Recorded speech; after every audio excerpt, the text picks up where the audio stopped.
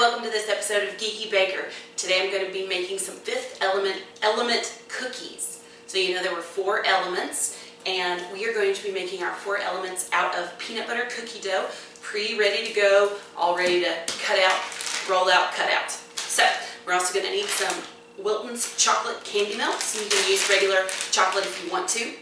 And we're also going to need a plastic piping bag pre-fitted with a number 3 tip. And you're going to need a knife of some kind to cut out your cookies.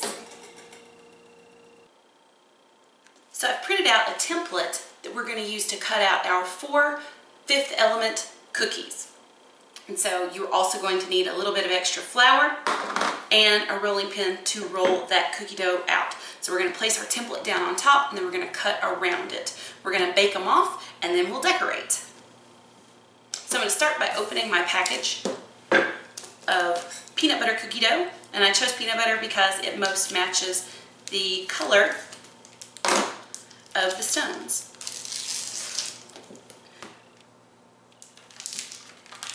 We'll sprinkle down a little bit of flour. This is just to keep everything from sticking.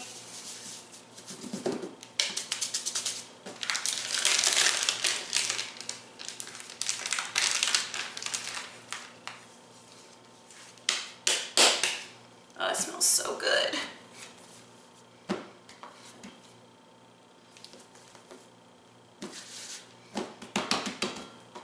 And I'm going to flour my rolling pin and just start rolling this out. Now, pick it up, make sure it's not sticking, because as you roll it out, the surface area is going to increase, and that means you have more that is exposed to the table without any type of flour to keep it from sticking to the table. So make sure you're nicely coated. Make sure you get flour all over your kitchen as well. Now I want these cookies to be pretty thick, so I'm going to roll this out pretty thickly.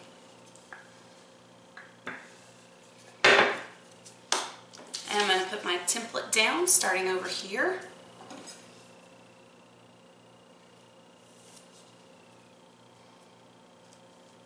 Make sure you keep your fingers out of the way.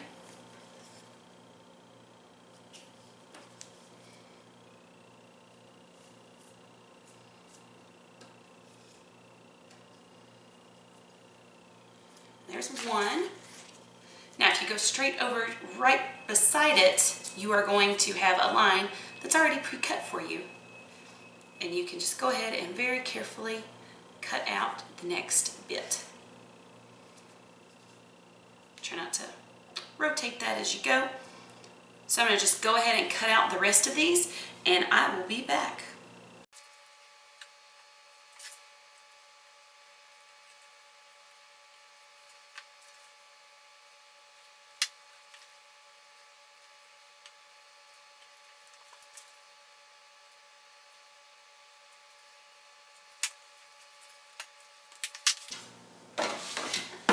Now I'm going to very carefully pick those up and put those into my pan.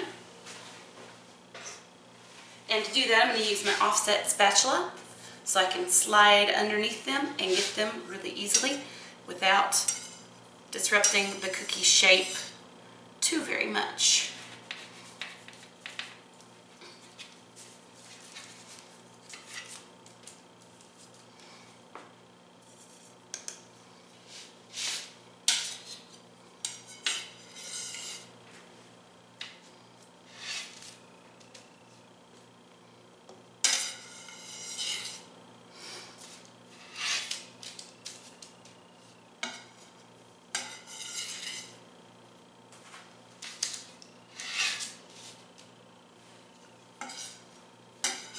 Now you can use aluminum foil or you can use parchment paper.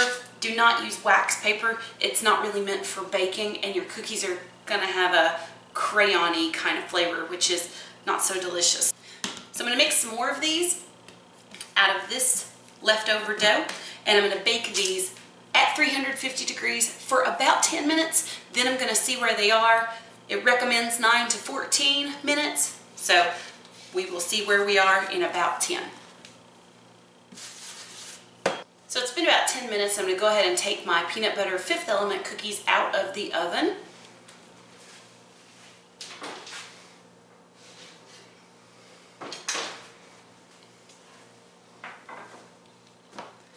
Now at this point, these cookies are very unstable.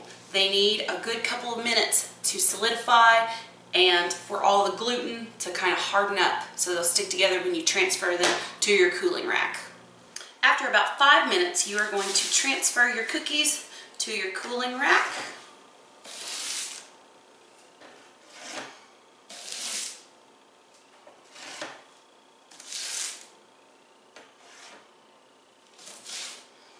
Now this peanut butter cookie dough held its shape pretty well.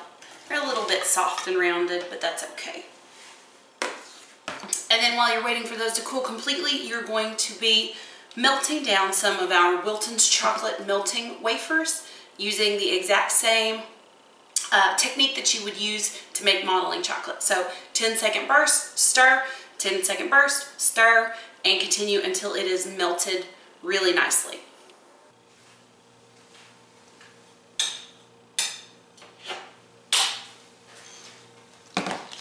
Alright, so we're going to go ahead and add our completely melted chocolate. Make sure it's completely melted or you're going to get little stuff stuck in the bottom of your tip. So I always turn the edge out a little bit and kind of hold it there at the bottom, pinch it off because this is melted chocolate that doesn't want to run.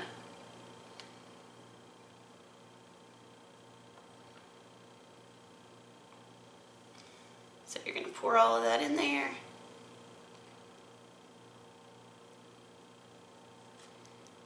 It's good enough. All right.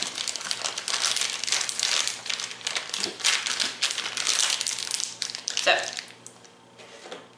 I've turned my cookie to the other way because we are going to have our edge of our triangular prism down here, and then we're going to have our upper edge here. So you want to be very careful when you're working with this chocolate because it does want to run out of the bag.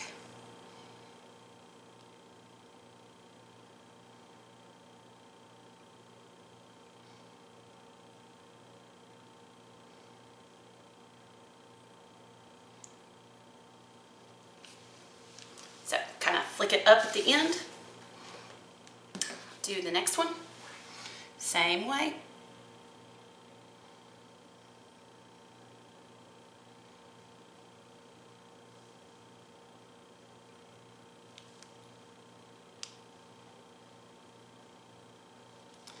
Missed a spot, there we go. Just go back and get it. If you get some little drops, just kind of wipe them off. You can clean it up.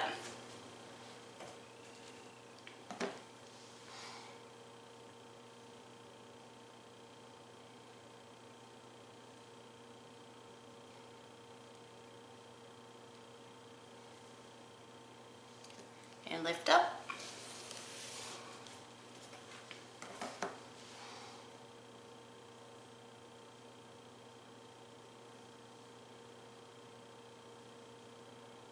Trying to do this all in one line makes it a little bit easier. All right, so we are going to give those a chance to cool, and then we're going to start decorating. Okay, so we're going to go ahead and start with, I have changed out my tip to a Wilton number 2 tip, and that's going to control the flow a little bit better. So we're going to start with fire. And fire has 6 wavy vertical lines that start from the bottom.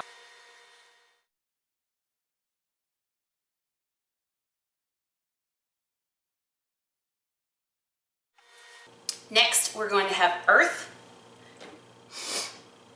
And earth is going to be 6 straight horizontal lines at the bottom. Remember, this is our bottom.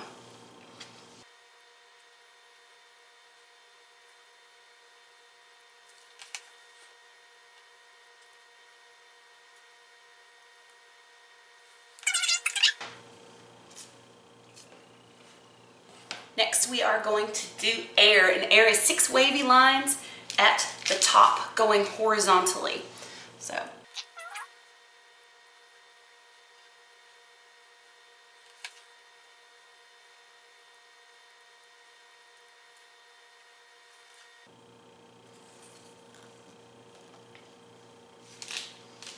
And last, we are going to do water. And water is 6 wavy lines at the bottom. Now, if you're not comfortable working with chocolates, you can obviously do this with icing. Might be a little bit easier for you.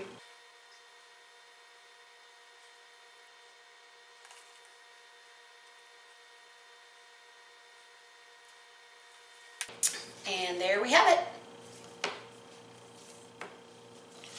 Earth, fire, air, and water. 4 elements. Bonus round. Okay, so because the 5th element is love, we are going to be decorating our heart cookie with some Wilton's red decorating icing. And the great thing about the Wilton's brand of products is they all fit together. So take one of your screw-on coupling portions and you can just screw that right on. I am using a number 5 tip. So I'm going to go all the way around the heart.